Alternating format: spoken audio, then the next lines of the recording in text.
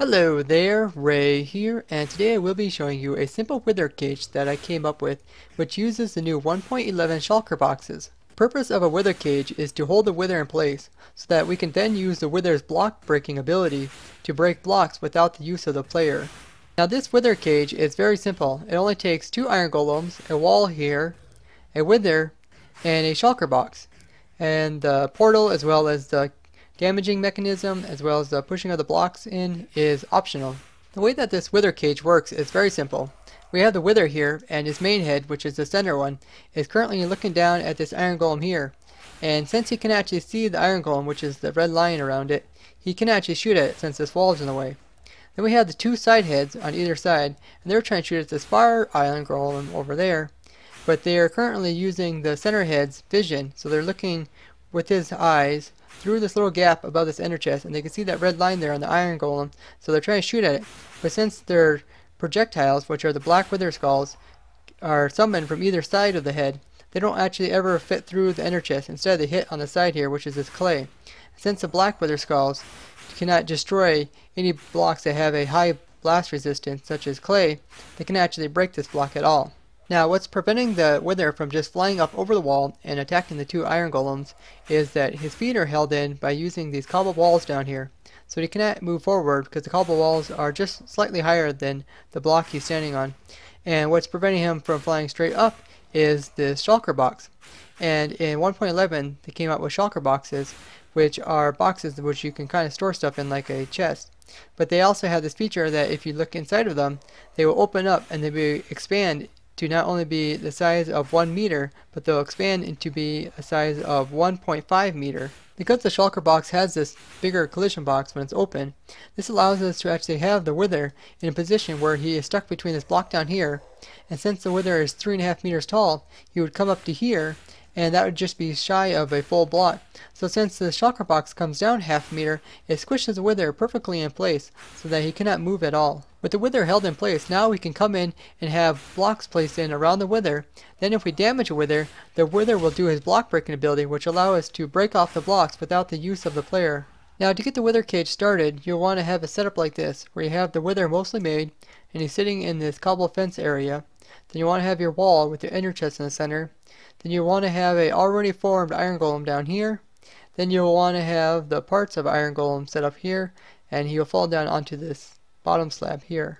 Now the most important part about this build is the shulker box, which you can get from killing shulkers and taking 2 shells with a chest and making a shulker box, and then you can use dyes to make them different colors. I got this one colored gray, and then you just have your shulker box set in here facing downwards, so you just aim upwards with your shulker box and you place them up there. But to get the shulker box so that he glitches open all the time, because currently when you open him up, he'll stay open for a bit, then once you exit the inventory, he will close again. So the way that we get him to be glitched like this was a bit difficult. So I asked a lot of the ProTech members if they had any ideas onto how to get the shulker box to glitch open, and Galia suggested using the nether portal open chest glitch, which is where you sit in another portal, then you open up a chest and the chest stays open. And sure enough, this actually did work with shulker boxes as well. The shulker box will stay open, but if you would happen to open up your own inventory, now if I close my inventory, it would close the shulker box. So I messed around with it a little bit, and I figured out a way to get to glitch open even if you open your inventory or other inventories.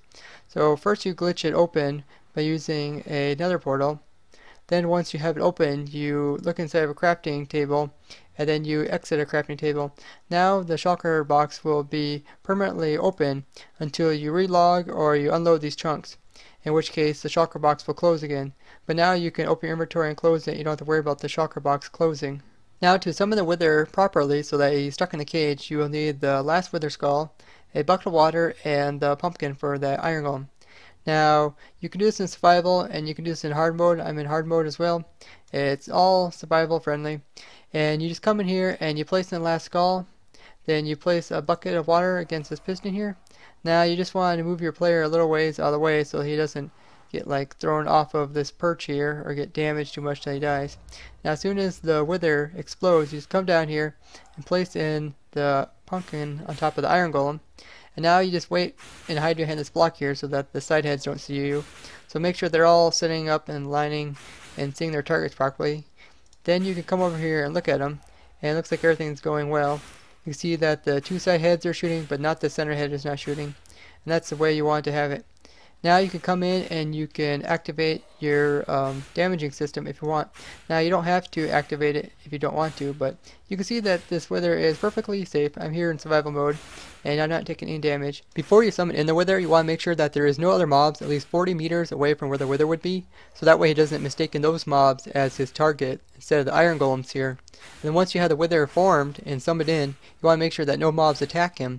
That way the wither does not switch his targets from the iron golems over to the new mob.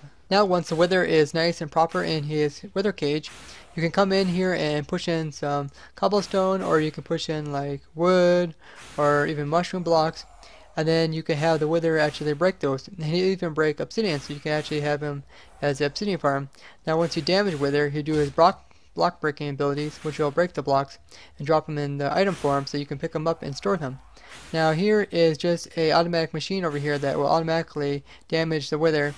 Just put this torch in right here, and then just come in and push a block into his head just for a split second so that the wither is damaged, but not enough for the wither to actually shoot off the blue wither skulls. So if you would leave that block inside of the wither's head for too long, he would stop shooting black wither skulls and start shooting some blue wither skulls, which would be able to destroy pretty much any block in the game. Now what makes this wither cage even more special is that we can damage a wither with a block without actually blocking his view of the iron golem. Now if you would block the view, which is this red line of the wither, from the iron golem back here, there's a chance that the wither could shoot off blue wither skulls. Now with this method here, you can see that the block is placed in just above the red line here, so that the wither actually never blocks his view, so therefore he can always see the iron golem over there. So you can actually use the block to suffocate the wither and damage him as much as you want, without the wither ever going to shoot off the wither skulls. Now when you push in blocks in around the wither, you can place them all the way around the wither, over here and over here and up in front of him. Just don't place them like right where his mouth is right here. This would block his line of sight of the iron golem up here. So you can easily push in blocks like a 3x3 grid, but just bring it up to here and not push it one more time into his head here. Now the weakest point about this wither cage is the shulker box, which currently it just glitched so that it looked like it was closed, but it was actually open there. But this shulker box is the part that could break, and the way that you want to avoid this is by keeping the shulker box loaded. So if you relog in single player, the shulker box will close again and the wither will escape. So you want to remove the wither if you're in that case. But here I put the whole entire contraption in spawn chunks. So if I actually unload the shulker box, it's still in spawn chunks, so it will still stay loaded. So now if I go back, you can see that the wither is still in place. He's being held down by the shulker box, even though it looks like it's small. If I try to walk in here, you can see it's actually big. If I just click on it, you'll see it go big again. But this actually allows it so that you can build this in your spawn chunks, say on a server, where the server is always loaded, and you can have this contraption up so that the wither is always working for you. Now whenever you're building a wither cage, it's always best to have the wither as well as its two targets in the same chunk. That way when the chunk is loaded, all three of them will be loaded at the same time. But other than that, this wither cage here is actually non-locational, so you can build this in the overworld anywhere you want, as well as in the nether, and you can even build this in the end dimension.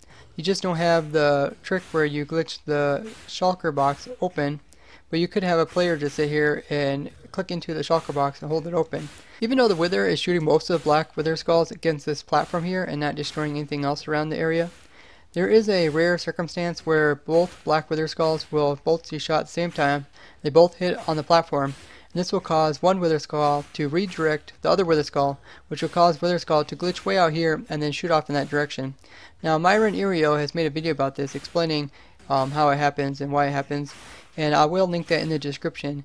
But you do want to be aware of this, and you can avoid this just by having the wither in a situation where he is maybe underground, where there is stone around him, so that if a black wither skull shoots off, it just hits stone, which it won't break.